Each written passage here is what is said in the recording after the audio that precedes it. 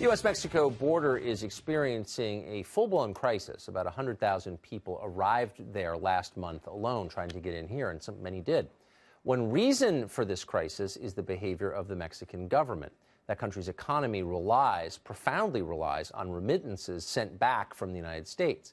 That means instead of caring for its own poor, Mexico can just offload them on us, not to mention the poor of Central America.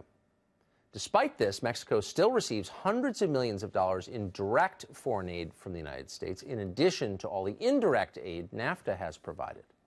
Is there any reason that should continue? Juan Hernandez is the Secretary of Migrants and Foreign Affairs for the Mexican state of Guanajuato, and he joins us tonight. Thanks very much for joining us, Mr. Hernandez. So we think of Mexico as an ally. I grew up right on the Mexican border. I've always thought of Mexico as an ally to the United States, and I think the people are friendly. But the Mexican government is clearly hostile to American interests. I want to read 3 quotes from a Mexican government official, and these are direct quotes. "We are betting Mexican Americans will think Mexico first, even unto the 7th generation. Mexican immigrants to the United States are, quote, going to keep one foot in Mexico. They are not going to assimilate in the sense of not being Mexican." And final quote, "We have recognized that the Mexican population is 100 million in Mexico and 23 million who live in the United States. We are a united nation." Those quotes are from you. And I wonder if a government takes that position, that it's sending foreign nationals into your really country. Familiar. Yeah, that's right.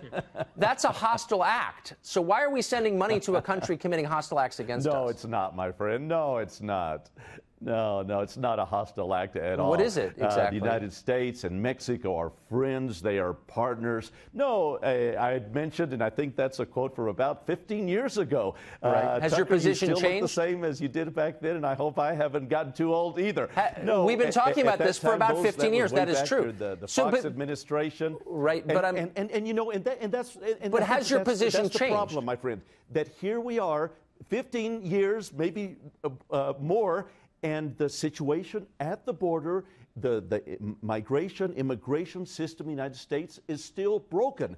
I remember a dozen years ago, my friend, we were talking about how the United States, Canada, and Mexico should work together as 3 independent nations. I'm not pushing for opening borders, but yes, we should work as a bloc. We have a good thing going. We do. We do. Commerce between Mexico and let me ask you. Hold on. $1 billion every day. Every day. So, but why should tell me this? Some officials in the United States are now saying, "Let's close the border." Some officials in the United States.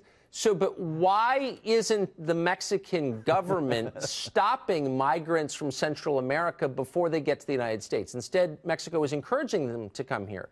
That's not the behavior of an ally. They're not welcome. They're not here legally. We have a process by which people can come legally. They're not going through that process. So that's an act of hostility. You can lie about it all you want, but we both know that it is. So why are we paying you money? No, don't call me. Don't call me a liar, my friend.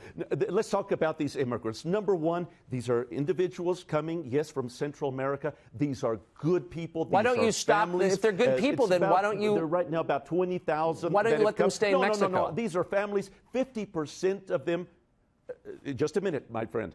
The Mexican nation has been giving them visas. They can stay till up to a year in the country of Mexico, work in Mexico. Why just a year? They are in a legal way, my friend, which is internationally the way to do it. They are asking. But hold on, wait a second. United States. Wait. But I'm confused. I'm confused. For decades wait, and that sounds. There's first of all, wrong with them. No, actually, it sounds a little racist to me by the standards that you have explained. So you have these very good people. Wait, hold on. No. And you let them stay for a year on work permits. Why not let them do what we do? Hold on. No. Why not let them stay forever and vote in your elections, but remain Guatemalans and Hondurans unto the 7th generation, as you said about your own people, about Mexican citizens? Why not let them do that and stay forever? And they could maybe account for like a third of your population after 100 years. Why would that be bad? Why are you kicking them out after a year? These are individuals that are escaping hunger, that are escaping violence. Why not let them stay? There are about 250 million people around the world that are migrating, looking for a better life. These individuals have chosen these good people. These are not bad people. Then these why are not criminals. Hold on, they please answer my question. Look, United States for asylum. But now, why the not? United States Why don't can you decide get? whether it wants to or not? Slow down. They're in Mexico. You allowed them over your border. Simple question. Why are you kicking them out? They're good people who just want to work. Why aren't you taking advantage of that? Mexico today, if you look at the last, I think it's 6 years, if you look at the numbers, Mexico has now deported more people to Central America than the United States has. The numbers have diminished and diminished so and they're diminished. good people, but you're deporting them. The next time we're on, we'll discuss them. Okay. No, but the immigrants going to the United States have diminished. There are less and less people going in. Though the United States needs about 300 to 400,000 We're out of time. I still don't understand why these great people are being deported by Mexico. Mexico is a hostile power that is seeking to undermine our country and our sovereignty. If you allow me. If it's true and very short, it's got to be both those things. Let me get one last thing in. All right. Will you? Very short. Very quick, very I think true. we are being tested today, both in the United States and Mexico, how we are going to treat other human beings. In the state of Guanajuato, we are going to do the right thing. Okay. In the Mexico, I'm hoping you're not doing we'll the do right thing. Actually, now I'm getting mad. I'm going to stop the United this. States that I love so much will also do the right thing. I appreciate it, Juan. Thank you so much. Thank you, my friend.